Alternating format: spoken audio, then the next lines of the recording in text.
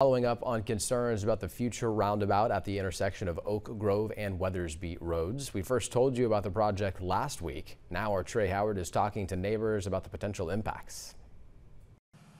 Opinions are split after the Lamar County Board of Supervisors announced plans to install a roundabout at the intersection of Weathersby and Oak Grove Road.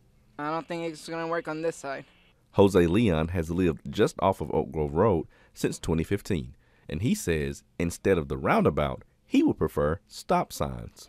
It took a while, but it was a lot better because you can time the turns.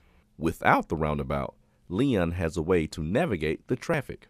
What I always do is make a turn from around the corner and just make any turn I need to do. Others who either work or live in the area say that their main issue is the confusion the roundabout will cause for people not used to driving in one. But not everyone is against it.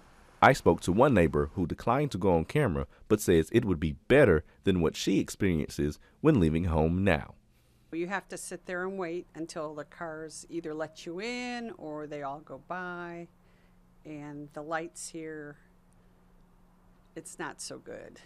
She thinks the roundabout would have a positive impact and help cars move more freely.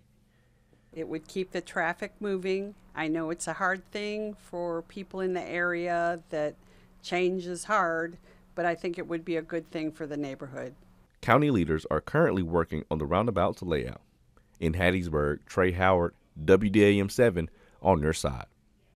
Now a public hearing is scheduled for October 12th at the new Northeast Lamar precinct.